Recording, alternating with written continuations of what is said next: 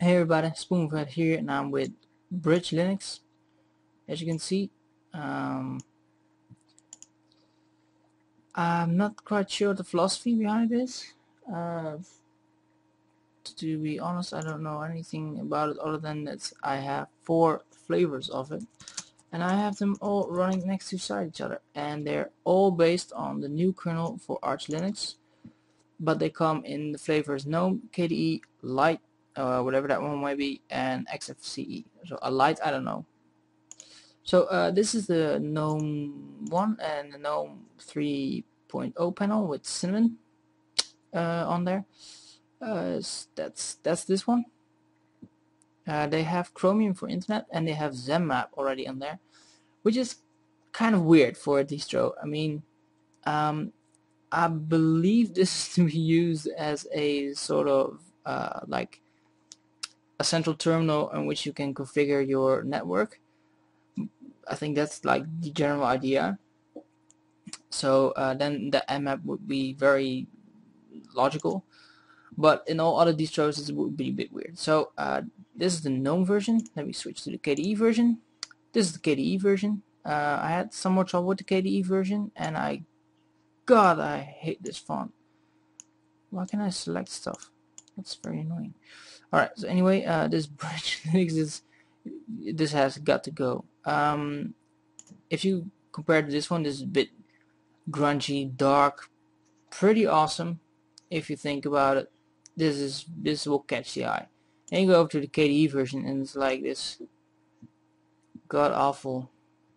Alright, no more KDE bashing. I know. Anyway, here you have the same stuff as it were. Don't think the applications changed.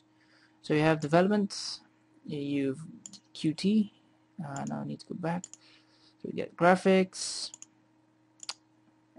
internet, Chromium as well, but here you do not have the nmap, so I don't know why that is, but it is.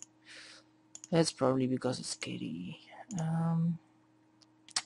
So we got some system stuff, normal, basically it's just a standard KDE installation. Helium 1, yes, very awesome. So anyway, for those of you who like KDE, you can use this one. I'll show you here that nothing changed. Same kernel, Arch Linux. I'm running 64-bit, but it doesn't matter. And this one is the KDE version. So we'll hop over to the Lite version. This is the Lite version. I think this is LXDE. By look of this icon, it's LXDE. So here we have Catfish Extra. We got Chromium. We got Zathura. I don't know what is this. Oh, it's a minimalistic document viewer. Cool. Here we also have Qt, Assistant Designer and Linguist, so for programming. Whereas in GNOME we do not have that at all. I think it should be in here somewhere, but I don't think. No, so you see we don't have that, so that's pretty weird. Sound and videos, we got some players and a burner and some normal system tools that come predetermined with LXDE. So we'll do where's the there. Here the same background, which I quite like. This huge font, but that's okay. Same everything, but then LXDE, and then we go to Xfce. Here we are, Xfce.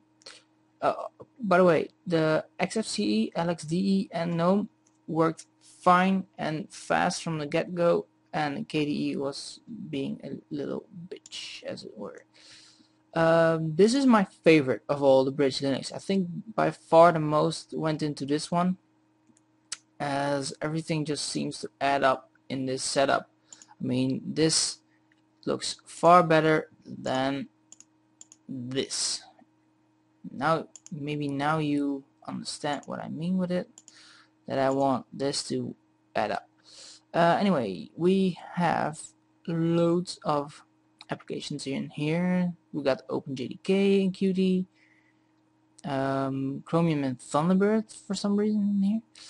Multimedia, we have VLC, so it seems to me that like random people work on random distros, but that's okay, it doesn't really matter.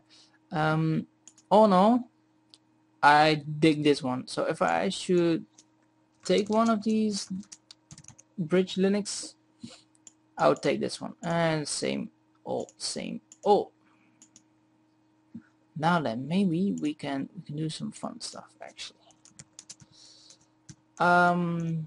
It's not really fair because I've given 3 machines 512 and one gig, so KDE cannot be in this to compare what it uses. But Xfce has only about 5, so it uses up a total of 512 MB almost, which is very low, but I had to run 4 simultaneously, so I wanted to keep it low. The light version, or LXDE,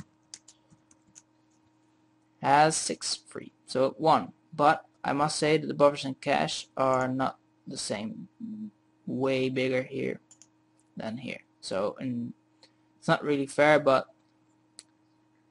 overall I think this one uses less than this one. Well, not quite. It's a neck-on-neck race, really. So LXDE and Xfce are almost identical. Then we'll go here, and I think this one will be over the top, but maybe not. Not even. This one uses less first glance than this one actually. Well, no, that's not true.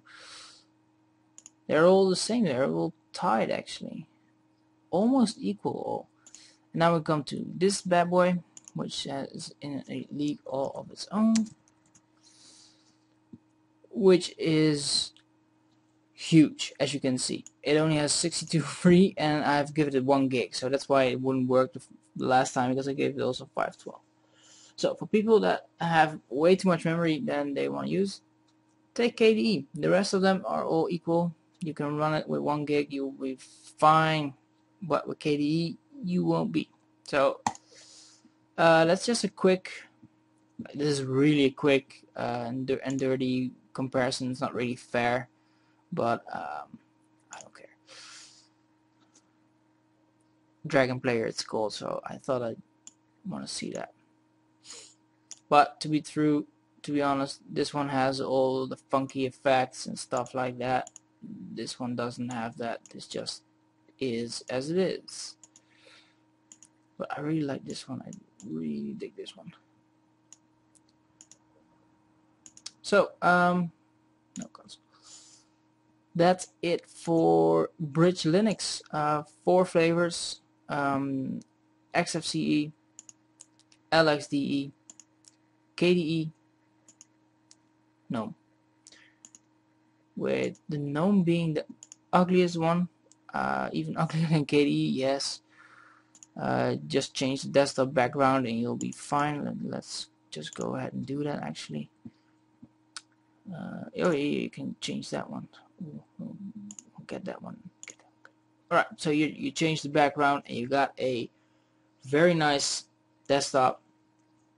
So in bad to worse, or worse to good, I mean, is GNOME is the worst, then Light, or then LXDE, because I don't like that one. Then KDE, because this one, even though it's white, it's like less obtrusive for some reason than the other one, because there's a gradient in here and stuff like that, and it just fits better. And then at the top we have Xfce, because this one rocks them all. So that's it for Bridge Linux.